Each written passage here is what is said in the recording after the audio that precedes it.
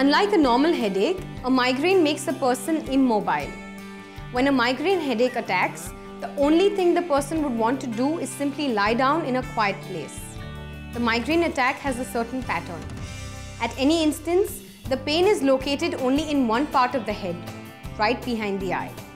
One can feel a pulsating sensation. The headache may shift to the other side of the head on another occasion.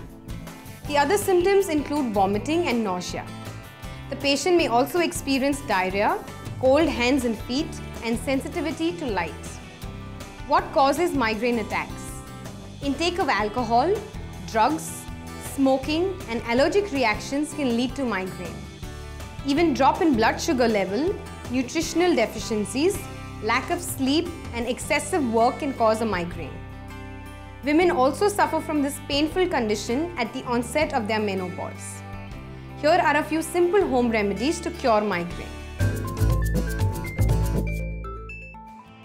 Take half a glass of carrot juice, add equal amount of spinach juice, mix it well. Drink this juice to cure migraines. Take some chopped lemon rind, crush it to make a fine paste. You may add a little water if needed. Apply this paste on the forehead to get instant relief. Chop a few cabbage leaves and apply it on the forehead with a clean piece of cloth. Make chamomile tea by adding chamomile powder to a cup of boiling water. Drink it when hot for fast relief from migraines. When experiencing a migraine attack, it is best to lie down in a dark, quiet room. Sleep well and avoid eating anything during an attack. Drink only water and tea.